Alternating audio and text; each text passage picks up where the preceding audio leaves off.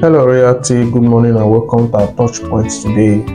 Once again, my name is God Gift Austin, your regular host and anchor to this ministry. Like we used to do, to pick our topics, we deliberate on them scripturally to find out the mind of God in those areas of concerns raised and to respond accordingly. In so doing, those questions have lingered over the years in our heart and sometimes seem to have defied answers have been tackled. I have no doubt the Lord has taken care of your own concerns here. You just have to join us through our various social media handles and watch the videos uploaded, over 600 of them. Before you finish, then you must have discovered how much the Lord has dealt with your issue. We urge you to use the comment sections for your testimonies and also help us share these messages. Let them go viral. The light has no need under the bushel. Let's pray. Father, we bless you because of your faithfulness over our lives. We thank you for various impartations. We ask, O Lord, that you bring us closer through your word this morning in Jesus' name. Amen. Beloved, we are talking about adaptability, assertiveness. Our topic is assertiveness.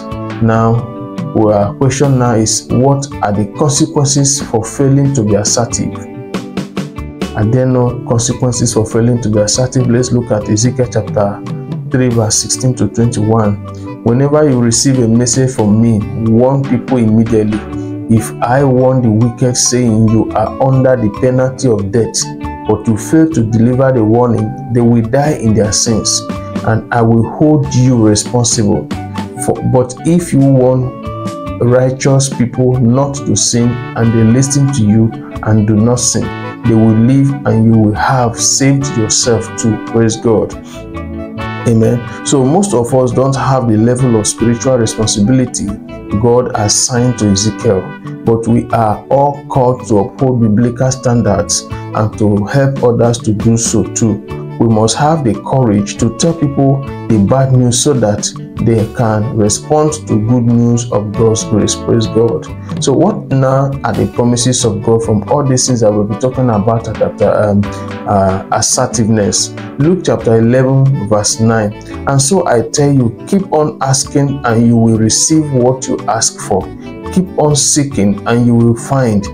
Keep on knocking and the door will be opened to you. In 1 John 2 verse 28, the Bible said, and now, dear children, remain in fellowship with Christ, so that when he returns, you will be full of courage and not shrink back from him in shame. Praise God. So the next lesson we are going to be talking about is going to be assumptions. Now, friends, I want us to take a break here and breathe or brood over the things that we'll be hearing so far about assertiveness, because assertiveness has been concluded today on this note, and we are going to be kicking off with assumptions. So I want us to take time to brood over these things, like I said, and you are not born again, quickly confess Christ now as your Lord and Savior and say, Lord Jesus, I surrender myself to you this morning. Save my soul from eternal hell and damnation. I want to live and reign with you in eternity. Breathe upon me the breath of life. Write my name in the book of life. Delete it from the book of death. Thank you for saving my soul. In Jesus' name we pray. Amen. If you have prayed this prayer this morning, congratulations, and I urge you to continue to fellowship with us. The Lord has prepared these materials to help you grow in the knowledge of Him, and you will never get it wrong doing it the right way. God bless you and uphold you. In Jesus' name we pray. Amen. God bless you.